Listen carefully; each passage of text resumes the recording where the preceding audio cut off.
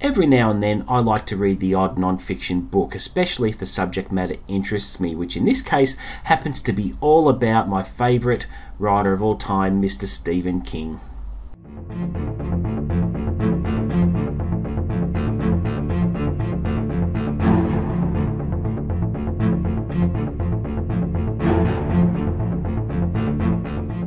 What's up guys, and welcome back to the channel. You're with Chris, and today I'll be reviewing Reading Stephen King, edited by Brian James Freeman, published in just November last year.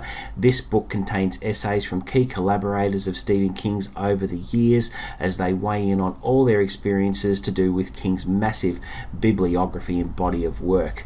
Now, I have a few really good Stephen King non-fiction titles in my own library, which I'll show you in a minute, but all these authors that have written these books have actually contributed to this compelling read. And these collaborators include people like Stuart Onan, who is a long-time collaborator of King's.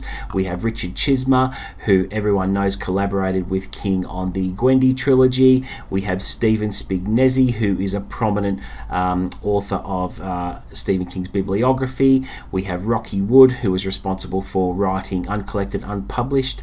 We have Robin Firth, who wrote the Dark Tower Discordance. And we have Mick Garris, who everyone knows. He adapted Riding the Bullet, Sleepwalkers, Bag of Bones, the TV series, Desperation, the TV series, and The Shining from 1997. What a great miniseries that was, and a really good adaptation. And of course, The Stand TV series, the original series from 1993. We also have Frank Darabont weighing in. Now, he needs no introduction. He adapted The Mist, but he's more well known for adapting two of the most successful Stephen King works onto the big screen, and they are The Green Mile and The Shawshank Redemption, probably the two most successful adaptations of all time. Now, I found all the accounts very interesting and picked up on things that I weren't aware of previously, particularly the insightful essay from Kevin Quigley about King's writing after he joined Scribner in 1999 and how his career took off again and flourished for the better as a result. It goes into a lot of detail for most books, starting with Bag of Bones, which kicked everything off. Now, The Adventure of Reading Stephen King is a key essay in this collection from Michael R. Collins, and I was fascinated about how much work went into compiling the bibliographies that he amassed over time. I mean, Stephen King has such a massive body of work. It's not just the books, it's papers from his college days and all these little unknown treasures and newsletters and things like that. And I found that really informative and really interesting.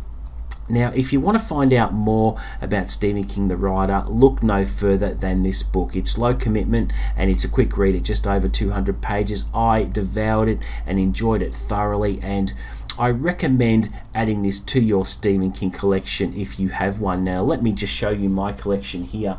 We have A Brief Guide to Stephen King. From my library, we have The Stephen King Story, probably the most famous account from George Beam. I also have The Complete Stephen King Universe, written by multiple authors, which is a fantastic book. I also have The Lost Works of Stephen King by Stephen J. Spignesi, which is a really good one. I have the Stephen King Companion by George Beam as well, so that's a nice little hardcover I have. And from Rocky Wood, the book I mentioned before, Uncollected, Unpublished. And I also have The Essential Stephen King by Stephen J. Spignesi. So he's a prominent non-fiction King author. And I've got the Dark Tower Complete Concordance by Robin Firth.